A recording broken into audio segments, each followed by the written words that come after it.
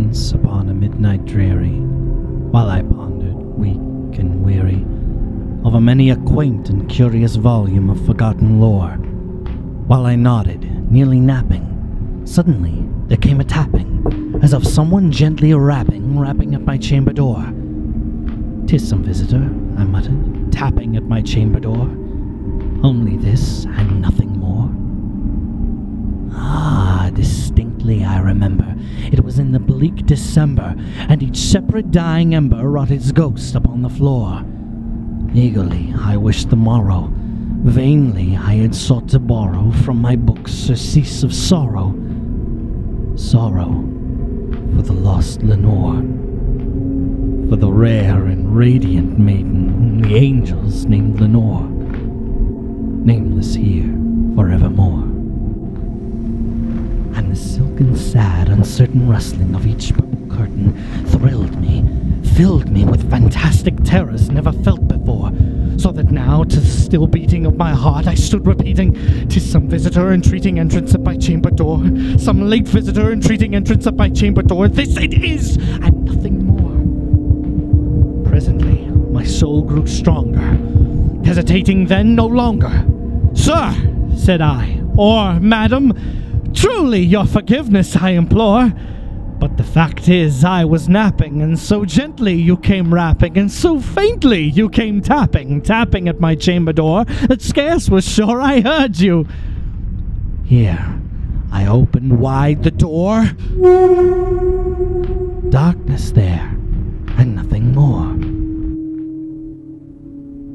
Deep into that darkness peering, long I stood there, wondering, fearing, doubting, dreaming dreams no mortal ever dared to dream before. But the silence was unbroken, and the darkness gave no token, and the only word there spoken was the whispered word, "Lenore!" This I whispered, and an echo murmured back the word, "Lenore!" Merely this, and nothing more. Back into the chamber turning, all my soul within me burning, soon again I heard a tapping somewhat louder than before. "Surely," said I, "surely that is something at my window lattice. Let me see then what thereat is, and this mystery explore. Let my heart be still a moment, and this mystery explore. 'Tis the wind, and nothing more." Open here I flung the shutter, when with many a flirt and flutter in there stepped a stately raven of the saintly days of yore. Not the least obeisance made he, not a minute stopped or stayed he, but with mane of lord or lady perched above my chamber door. Perched upon a bust of Pallas just above my chamber door. Perched and sat, and nothing more. Then this ebony bird beguiling my sad fancy into smiling by the grave and stern decorum of the countenance it wore. "Though thy crest be shorn and shaven, thou," I said, "art sure no craven, ghastly grim and ancient raven wandering from the nightly shore. Tell me what thy lordly name is on the night's Plutonian shore." Quoth the raven, "Nevermore." Much I marveled this ungainly fowl to hear discourse so plainly, though its answer little meaning, little relevancy bore.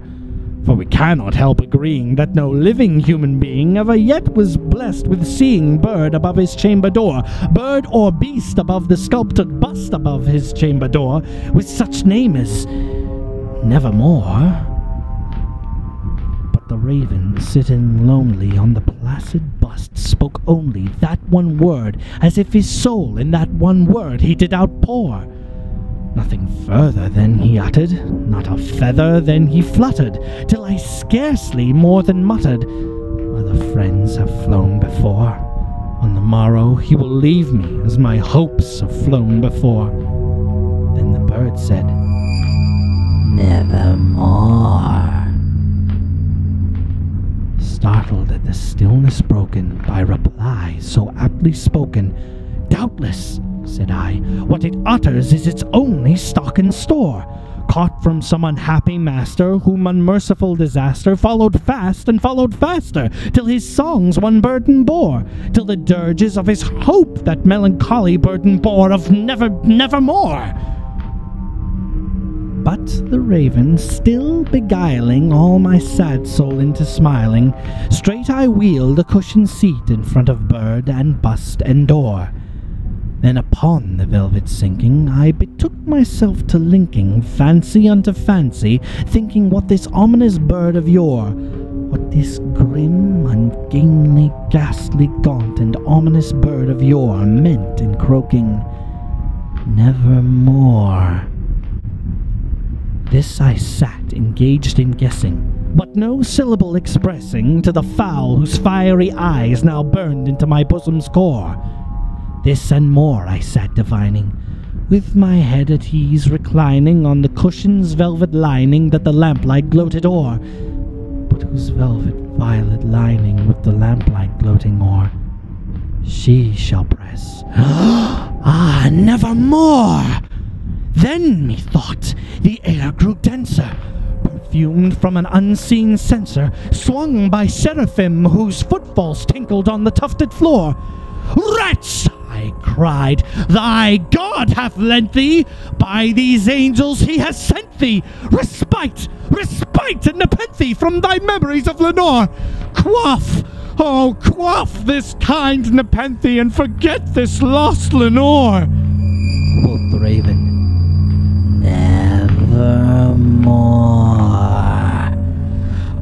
"Prophet," said I, "thing of evil, prophet still, if bird or devil, whether tempter sent or whether tempest tossed thee here ashore, desolate yet all undaunted, on this desert land enchanted, on this home by horror haunted, tell me truly, I implore, is there balm in Gilead? Tell me, I implore." Quoth the raven, "Nevermore." "Prophet," said I, "thing of evil, prophet still, if bird or devil, by that heaven that bends above us, by that God we both adore, tell this soul with sorrow laden, if within the distant Aidenn it shall clasp a sainted maiden whom the angels named Lenore, clasp a rare and radiant maiden whom the angels named Lenore." Quoth the raven, "Nevermore." "Be that word a sign of parting, bird or fiend?" I shrieked up starting. "Get thee back into the tempest and the night's Plutonian shore. Leave no black plume as a token of that lie thy soul has spoken. Leave my loneliness unbroken. Quit the bust above my door. Take thy beak from out my heart, and take thy form from off my door." Quoth the raven, "Nevermore." And the raven, never flitting, still is sitting on the pallid bust of Pallas just above my chamber door. And his eyes have all the seeming of a demon's that is dreaming, and the lamplight o'er him streaming throws his shadow on the floor, and my soul from out that shadow that lies floating on the floor shall be lifted. Nevermore.